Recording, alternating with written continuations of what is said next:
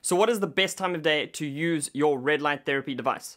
So red light therapy is one of the most prominent forms of light therapy these days, and one of the most frequently asked questions that we get here at Mitochondria is, what is the best time of day to do my red light therapy sessions?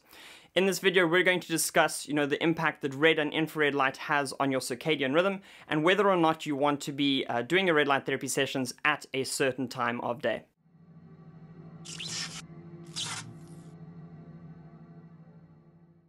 What's up guys, it's Nick Kutsia here from Mitochondria and welcome to our YouTube channel. On this channel you're going to find content all around light, circadian rhythms and how you can optimize these things in order to live your best life. If you haven't already done so, then please make sure to hit the subscribe button. That way you will get a notification every time we release a new video and you won't miss any of our future content. So for today's video, we're going to be talking about a really important question, and that is, what is the best time of day to do my red light therapy sessions? Now, if you hadn't thought of this question before watching this video, then I just want to give you a bit of an understanding of why someone would ask this question.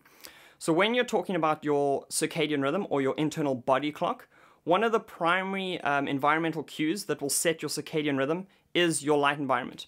So it's a very, logical question to ask, with my red light therapy device, do I need to be careful of using it at the wrong time of day? Is it going to offset my circadian rhythm and make that whole rhythm go off and then affect something like my sleep quality?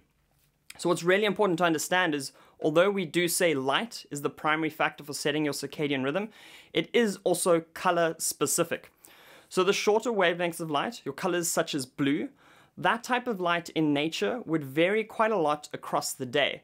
So the amount of blue light that you would receive would be very different in the morning versus the middle of the day or even at nighttime.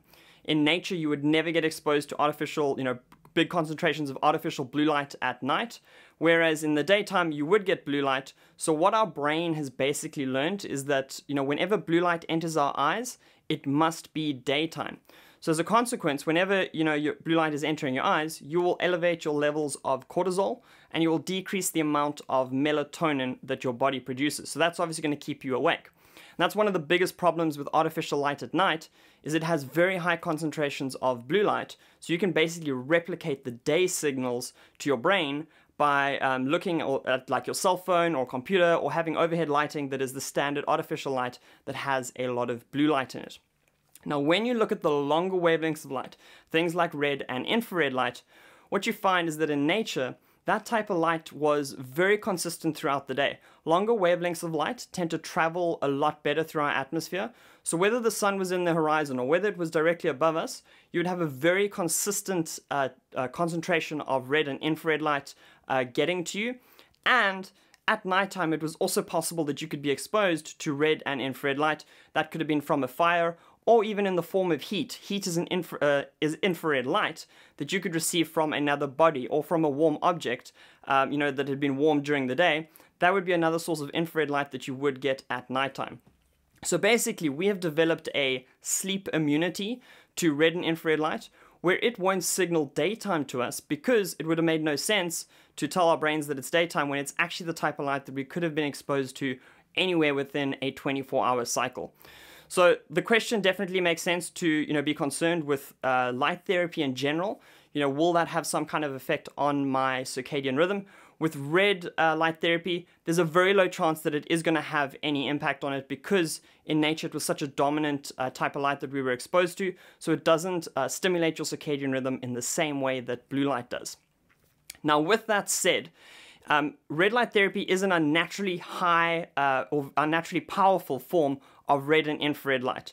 So at nighttime, what you might find, and we've had this with some of our customers, is they say that if they do a treatment aimed at their face, even if their eyes are closed, because it is such a bright light, it's still red and infrared light, but because it's so bright, it can have quite a stimulatory effect on your brain. So you might feel awake and alert, which is obviously a great thing if you do your red light therapy session during the day.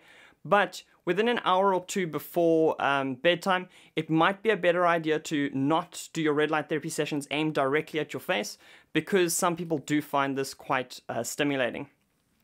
Lastly, if you have a specific benefit that you're trying to achieve, then there might be a better time of day for that specific benefit.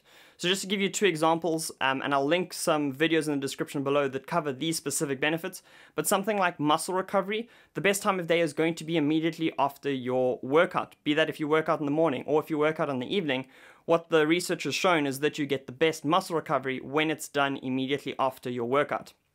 Another example is sleep quality, and we've got a fantastic study on red light therapy and sleep quality, which I will leave in the description below, where they increased their melatonin by as much as 75%.